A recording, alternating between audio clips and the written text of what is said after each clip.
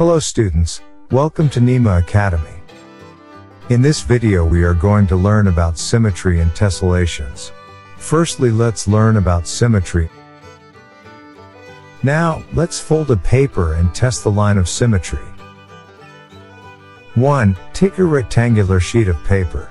Fold it through the midpoints of opposite sides, about AB. Each part overlaps exactly to the other. It means the rectangle is symmetric about the line AB. 2. Again, fold another rectangular sheet of paper about one of the diagonals. About AC. You will see that each part does not overlap with the other. It means a rectangle is not symmetric about any of the diagonals. 3. Take a square sheet of paper and fold along any of its diagonals, say along AC. What do you find? Yes, the folds fit exactly to each other. So, it is symmetric about AC. In this way, we can check whether a shape is symmetric about a line or not. Look at the given figure.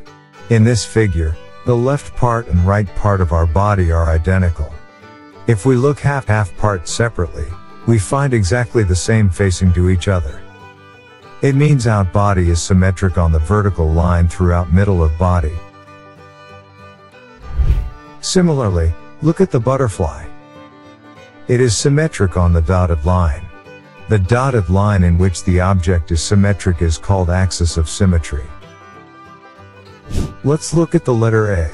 It is symmetric on the vertical line.